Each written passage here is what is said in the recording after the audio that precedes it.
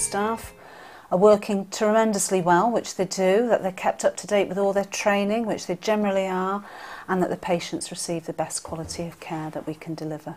Dementia care can be extremely rewarding, and you know, it can be embraced, and people can always improve on the care that they already do.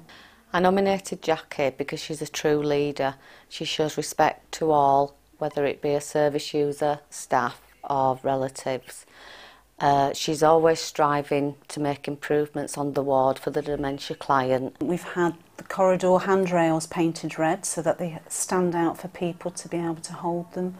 We have looked at the colour of the toilet doors and bathroom doors, they're red, the bedroom doors are blue. We've improved our signage, we've got a menu board up, we've got an activities board up.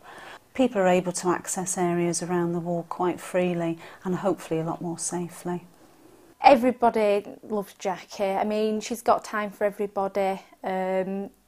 Any problems, the door's always open. Patients love coming and sitting with her and having a cuppa. She's always got time, she's always got a smile on her face. She's a wonderful manager, she's a lovely person. If I won the award, I think I would feel very proud that the work that I do, but it isn't just about me. This is about the whole team, the work that we do for people with dementia.